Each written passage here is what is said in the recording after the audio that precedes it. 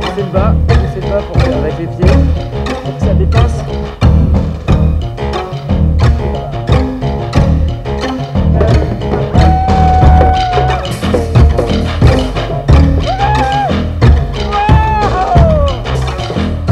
When I think of extreme sports, I don't think of guys in wigs, makeup and red noses.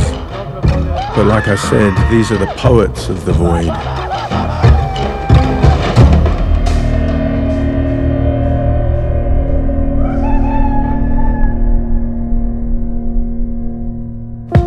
Pourquoi avoir des personnages de montagne? Pourquoi se maquiller en montagne dans des environnements où normalement tu vas juste escalader ou sauter ou etc. Ça fait longtemps qu'on en parle avec Anissé et les copains.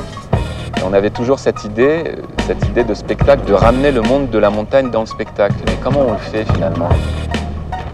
Et puis moi j'ai initié pas mal tout ce délire de costumes et de mise en scène un petit peu en falaise. Et...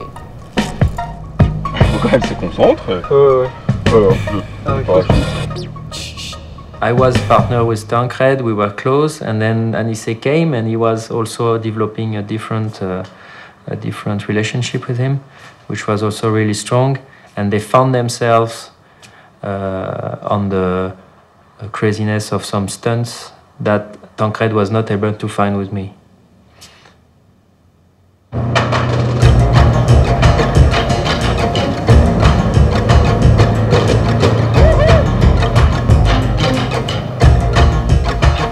This energy, this capacity that with clown we can show things we do in another way. We are space where emotions are really true, you cannot fake it. Clown acting really released something. Il était vraiment complètement excité parce que d'un côté il y a une extrême tension dans un saut en wingsuit ou dans des activités comme ça. Et dans le clown, c'est le moment où on lâche. Donc c'est encore...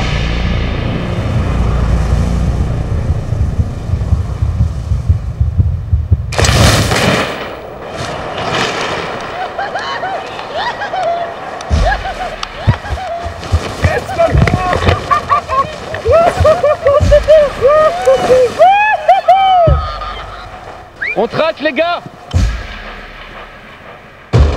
You are free, you know, you just... I think that's what he liked also in clown acting is there are no social limits. The clown can do anything, you are free, you really can... Anything is open.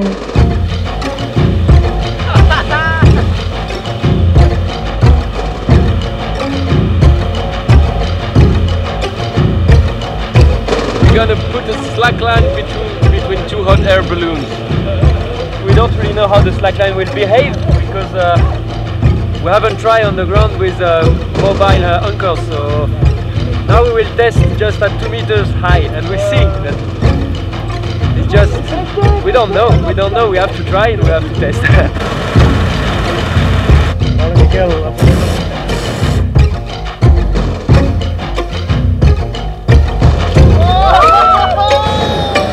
It's a natural human instinct to want to progress, so you start on the 2 meter high slack line and then you end up jumping off Le Brevant, whatever. Why do we have that need? Why can't we stay on the 2 meter line?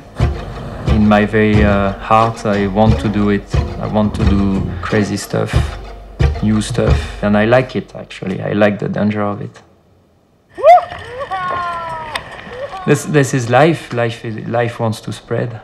So we are all searching for something and like trying to understand what's next. En tous les cas, on a ce point là. Nous, notre poids avec le poids de la nacelle, c'est à peu près 100 kg. On met une tonne, ça fait 10 fois plus, c'est à peu près 10 G. Ça, c'est le calcul en gros. De là, on s'est dit, est-ce qu'on va pouvoir réussir à supporter avec notre corps 10 G? Est-ce qu'on va pas tomber dans les pommes? Ben, c'est là que tu peux tomber inconscient, bien sûr. On a des parachutes, il n'y a pas de système de secours, donc il faut absolument qu'on sorte conscient de cet engin-là. There's a lot of happiness, a lot of undercurrent of good sensation, and then the ambivalence is that there's this while we are doing stuff that's life-threatening, if you think about it, you know, then I think that's when you say ambivalence, that's what I'm thinking about. And I think sometimes in the projects you don't feel this ambivalence, not until there's a moment where you can release the tension. We really experienced this moment as a group, I think, in Norway, when we had built the human sling. Attendez, hein.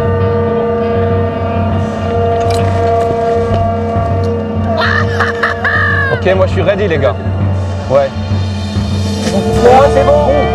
Yo! Radis, salade, chocolat.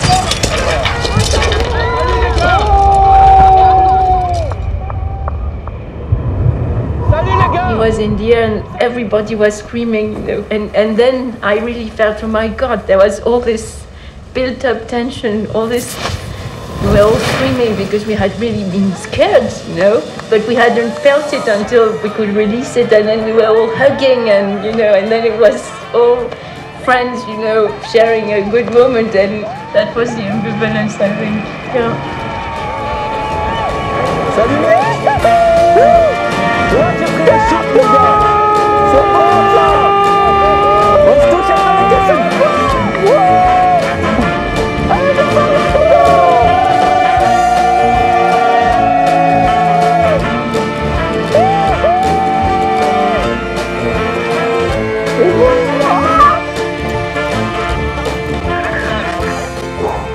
C'est vraiment rigolo, quoi. Je pense qu'il faut en faire plusieurs aussi pour